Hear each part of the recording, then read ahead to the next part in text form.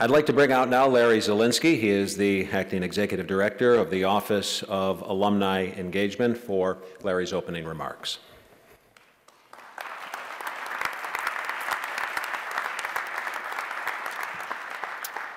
Well, thank you, Bert, and what a great evening. Welcome to all of you. On behalf of all of us here at the university, I want to welcome you to this annual celebration of excellence where we honor UB's best and brightest, inspiring people who have used their foundation that they built here at the university as a springboard for doing some really remarkable things in their careers, in their communities, and in many cases in the world at large.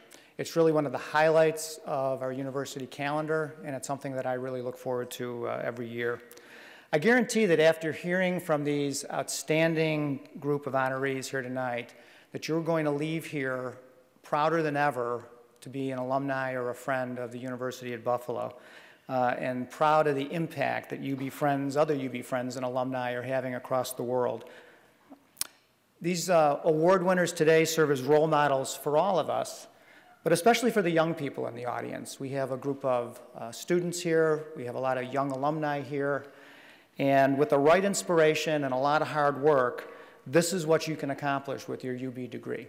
And who knows, someday you may be sitting on this stage yourself. The best news is that you'll have the opportunity to interact and meet our award winners at our reception after the ceremony, so please take advantage of that.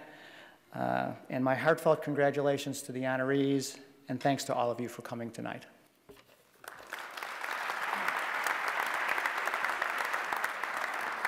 Larry, thank you. We now turn to our Achievement Awards.